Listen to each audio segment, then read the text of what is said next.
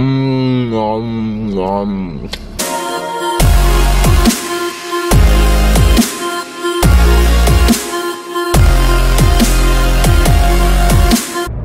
good, everybody? You just seen my pre-workout snack. Had 2 of those, 10 grams of peanut butter on a low-fat rice cake. Have 3 of those a day, but today I just managed to put them before my workout, so I feel good. I'm just on the way to the gym now, gonna train back today. And just while I'm on the way, I'm gonna talk a bit about weak point training. Thought I'd get 2 birds killed with 1 stone. I'm doing back. Back is not my weak point, but my lower back is my weak point. So what I'm gonna do is I'm gonna work my lower back 3 times a week. That's it, guys. No miracle, no massive plan, no magic. Just gonna train my lower back more times than I train anything else. And this is a really good technique you guys can use to bring up weak points, just up your training frequency. For example, I had a really bad left oblique. I really couldn't contract it, and I just trained it over and over and over again. I actually got up to doing it like 4 times a week, and I really noticed a difference, like really. Like now I can pull it in, now I've got that mind-muscle connection, and honestly, it's all down to training frequency. Another thing you can do is, if you've got weak arms, have a cheat day on your arms. I put the calories up on your arm day. Really just go to town on your arm day and then just refuel big with a nice cheat day. It's another little tactic you can do. Try hit your weak points first. For example, I'm gonna be hitting rack pulls first right now, so I really work my lower back as hard as I can with all my energy. And then I'll work into other accessory movements like pull downs and rows and things like that. So if another example is, if you've got weak biceps compared to triceps, train your biceps first over your triceps, and then that way you can put more effort into that kind of bicep movement rather than the tricep movement. Many other ways to bring up weak points. If you've got any, comment below, that'd be fantastic. They're just a few that I'm gonna spit off the top of my head. So yeah, I'll see you in the gym for a big back workout. Got a new pre-workout today, so we'll try that. Yeah, buddy. Back day with the boys. First up, rack pulls. Trying to build thickness in the lower back, because it's a weakness of mine. Gonna slowly build up, hopefully we'll get there. Alright guys, decided to do a little side-by-side here, instead of a voiceover that I was gonna do on iMovie because it sounded a bit too robotic. So we warmed up on rack pulls. This is just 100 kilos, moved into 140 kilos nice and slowly.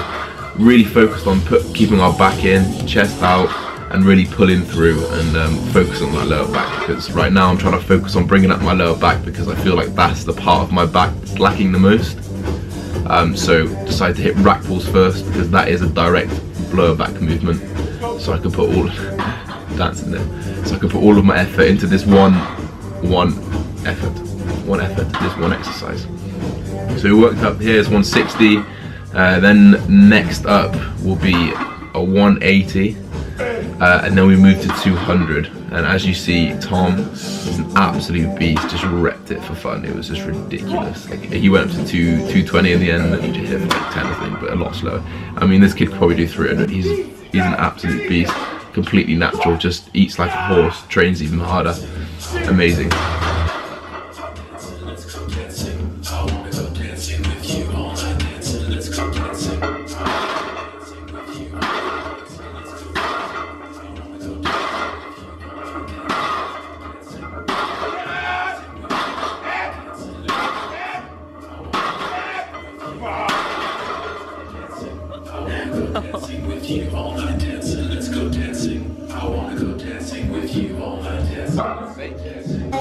So after these rack pulls, we moved over into underhand pull downs. The main focus here was not to lock out at the top and really put all of that emphasis on the lats and really pulling with the elbows and pulling from the lower back again.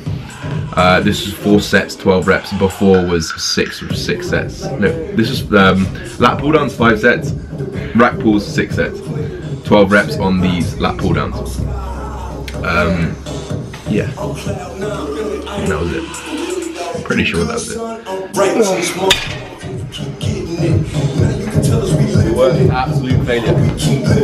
Last set, barely made. If I'm hitting 10 reps, it's 9.5. If I'm hitting 12, it's 11.5. That half rep, push them as hard as you can. If you fail, you fail. But you work the muscles to the absolute maximum.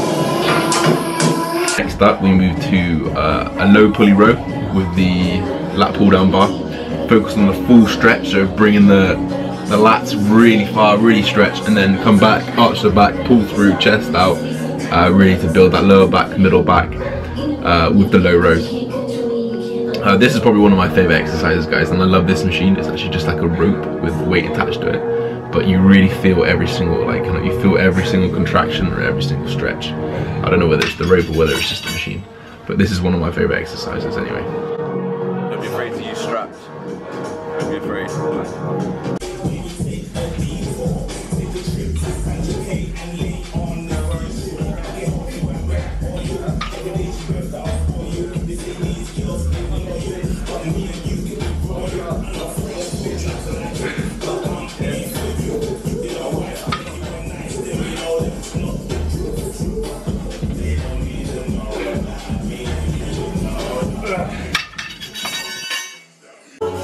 So you're going to see me hit the erector raises, whatever you want to call them, just to hit some more lower back. These guys don't want to do it, so leave them to it, but I'm going to work on my lower back, so I'm going to train it more. That's it, guys. Got a weak point, train it more.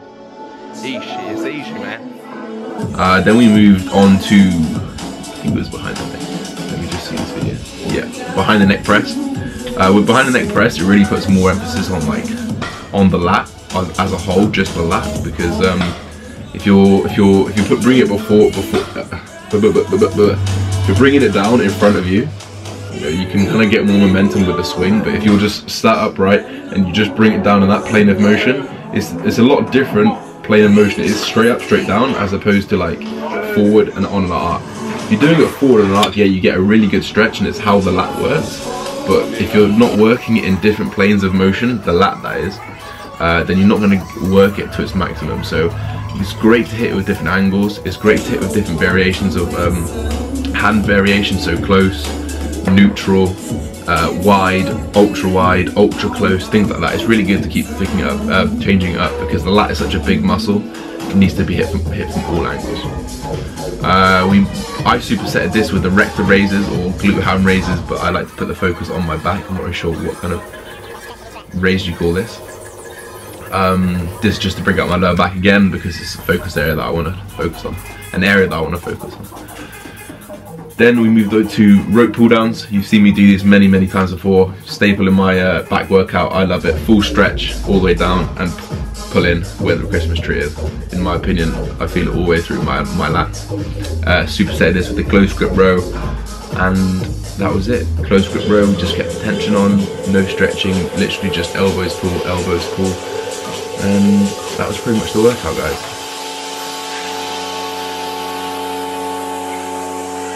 Yep.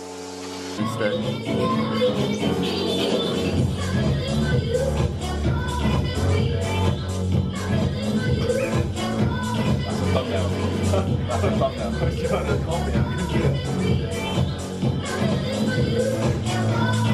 a thumbnail. Screenshot that. Thumbnail. That's a thumbnail, right? I hope you enjoyed the video. Don't forget to rate. Don't forget to like. Don't forget to subscribe.